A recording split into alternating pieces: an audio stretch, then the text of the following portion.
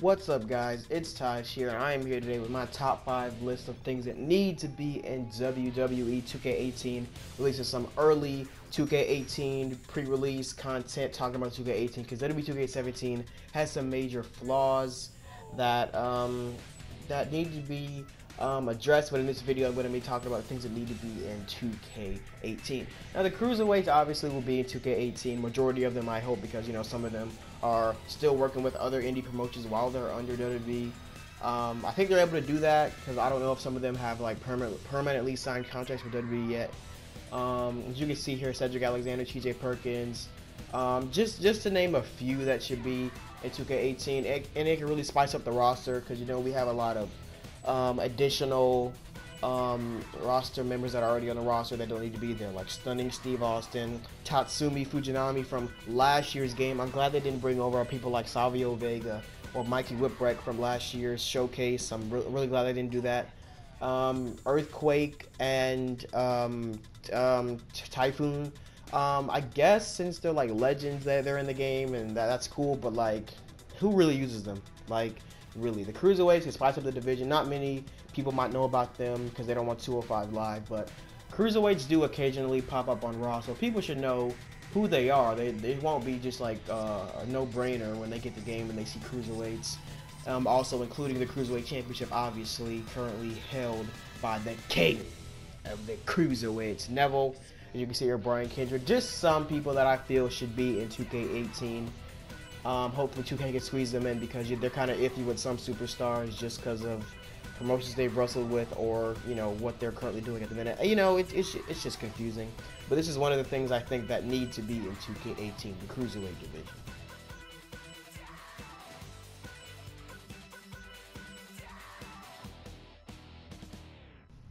Number 4 on the list, obviously updated arenas. Obviously this is going to be in next year's game, but we have to remember, hopefully they can get all the custom arenas in that have been updated with the new Titantrons, Minitrons, all that stuff.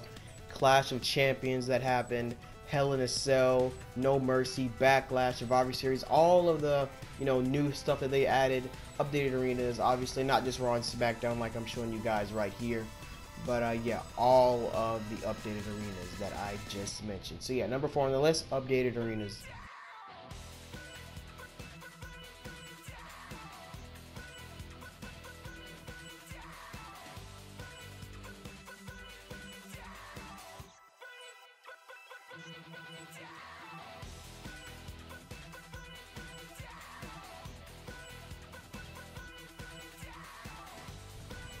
Number 3 on the list, the Royal Rumble match itself. Now this one could be a little controversial because I know some people don't even like play the Royal Rumble or like don't care for it at all. They think it's fine.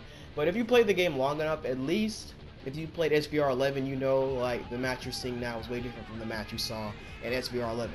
SVR 11 had specific superstar animations when they came out. The camera angles were different. It actually showed the ramp when the superstars were coming down to the ring. Triple H had the water bottle. He threw it into the crowd. Rey Mysterio had his animation with the pyro. Shawn Michaels did as well. And I think maybe Batista had his pyro. I'm not really sure.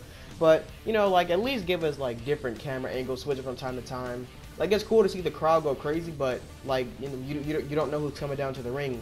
Like, obviously you'll hear the music and stuff like that. But, it would be cool to bring back specific superstar animations when they're coming down to the ring. Switch up the camera angles, add some new animations to the game, because the Royal Rumble has been the same for like the past couple of years. Change up the elimination animations like you saw there. Bo Dallas tried to eliminate, I think Earthquake or Typhoon. I don't know which one it is, but just like some new Royal Rumble animations, some new finishers. Just improve the Royal Rumble. Some people don't like it, but this is one of my things on this list.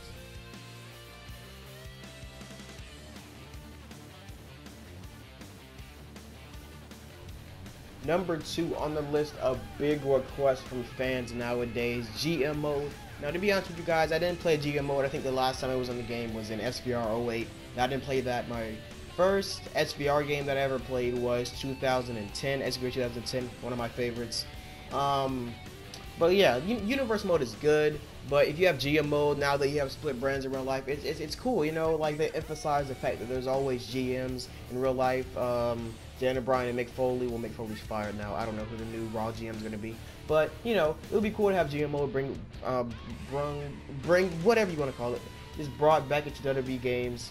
Have more freedom with your storylines, editing, superstars, salaries, all that stuff, keeping their contracts, you know, relevant, you know, just keep making sure your superstars are happy on whichever show you want to manage, you know, just have more freedom with what you're doing in the game. Universe mode is fine, but you don't have as much freedom, so number 2 on this list, yes, GM mode.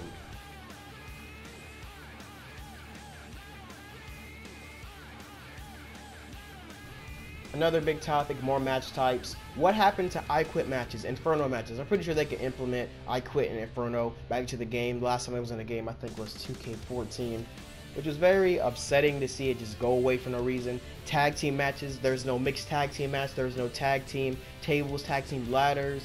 What happened to match rules? You guys remember match rules when you can edit the match, you can make an elimination, 2 out of 3 falls, first blood, any of that. Fatal 4-way first blood, like anything like that. There used to be a Elimination Chamber tag team match. What happened to the match types? King of the Ring, all that good stuff. Let me know if you guys, if I missed anything out in the comments. Hope you all like and subscribe. Catch you in the next video. It's Taj, and I'll see you guys.